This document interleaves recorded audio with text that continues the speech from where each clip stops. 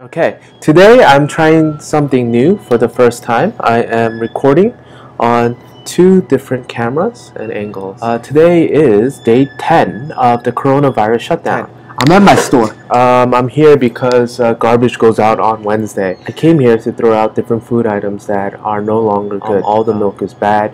I'm trying to think if I could open next week.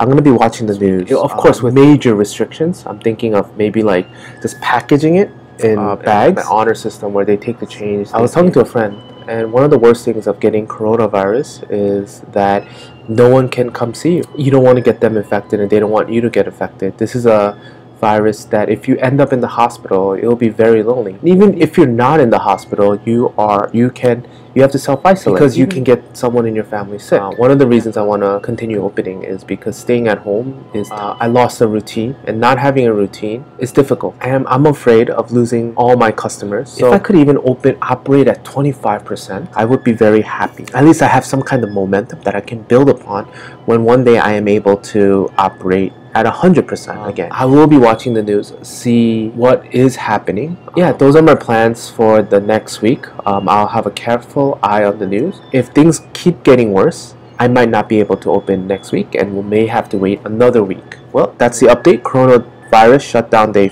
10. I don't know if you hear it. I have my bagel oven running. I'm just running it. There's no bagels inside, no nothing, but heating it up once a week. Although it costs money, we'll keep the equipment fresh or safe. See you guys again tomorrow on day 11.